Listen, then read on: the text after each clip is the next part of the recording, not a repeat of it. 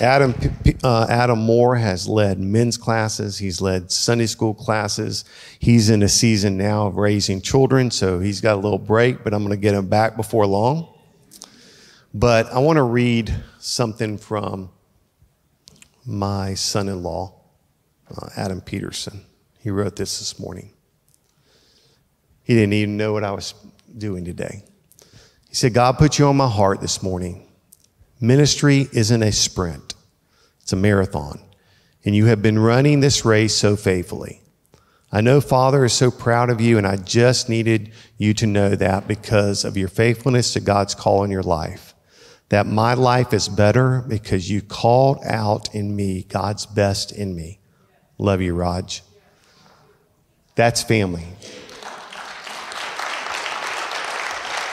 My family has stuck with me through thick and thin. Thick and thin. More thick. I want to just get you to think about something for a minute. I'm going to ask Christy to come up and share something in a moment. We talk about the 5 love languages of marriage and relationships, but I want you to just think for a moment, individually, even if you're in this church for only a week or 2, I want you to still think about this and take ownership of this church. The love languages to our church. Encouraging words. Do I speak positive, encouraging words to this body? This is the church. To one another, on social media, wherever you are, do you speak encouraging words?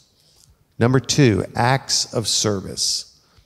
Acts of service, always being available to serve one another. Not just the pastor or the staff or leadership, but serving one another. That's acts of service. Quality time. Spending quality time with one another. How about our elderly? Do you spend time with our elderly? How about the fatherless? We have a lot of fatherless children in our church. How about spending time with them? Quality time, being around others in the body.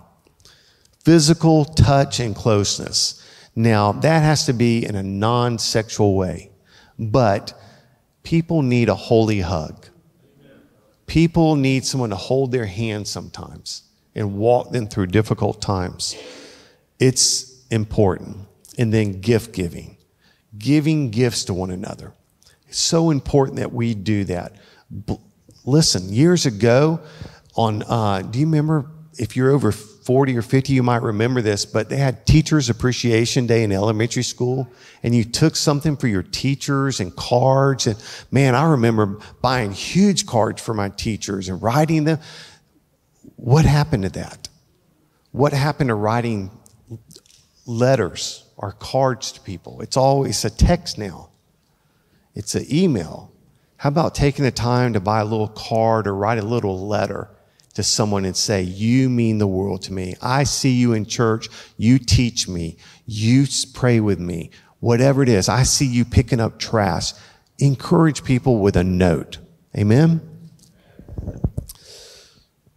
So just think of these questions for a minute. What makes our ministry easier? As a pastor, what makes my ministry easier? I want you to think about that for a minute.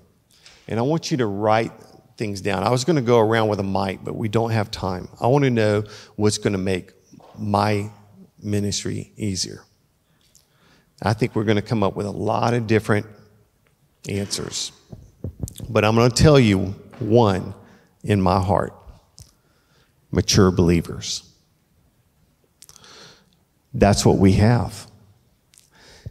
In the previous ministry, immature believers are needy, always needing something. Mature believers are always giving. Not to say that we don't have needs at times too, we do.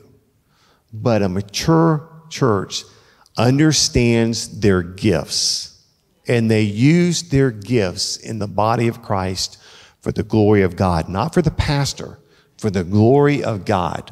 Why? Because we stand before the Lord and offer these back to him one day. We don't offer it to Roger Stark. I'm not trying to build a kingdom here. My kingdom's there. So we're in this together.